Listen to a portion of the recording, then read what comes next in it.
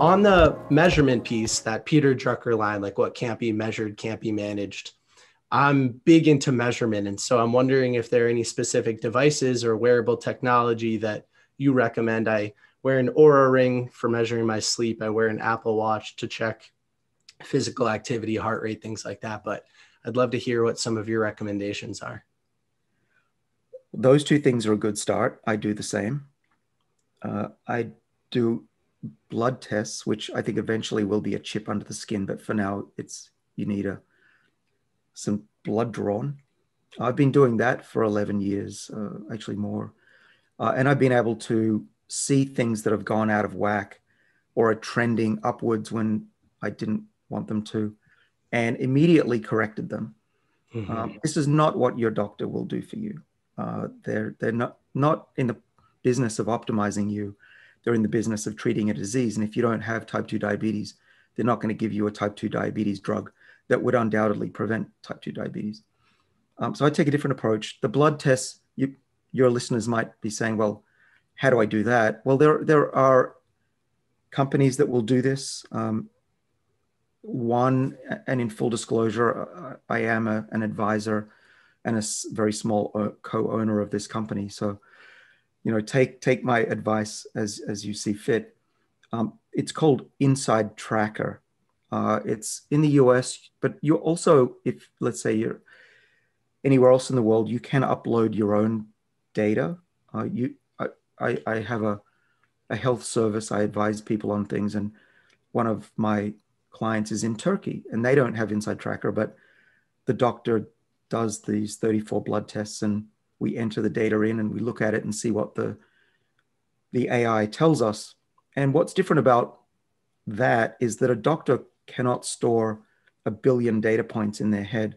This company can, with hundreds of thousands of individuals and scientific papers.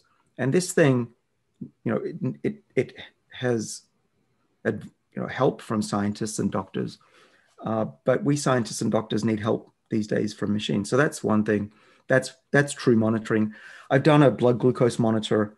I don't do it anymore because I've already learned enough about my body that I don't need to watch it and become obsessed with that. I've learned the type of foods such as white rice and grapes that send my glucose up tremendously. And I also learned that I'm one of the people where my blood sugar goes up early in the morning, which explains why I have no need for breakfast anyway. Yeah, there's a very clear, I guess, example of this. The difference between what a doctor might recommend and what's actually the best for us that I read, I think, in one of Dave Asprey's books, where he said, look at your hormones. If you go to a traditional primary care doctor, when you're 50, they're looking at the average for a 50-year-old male, not the average for a 20-year-old male, which maybe is your ideal self.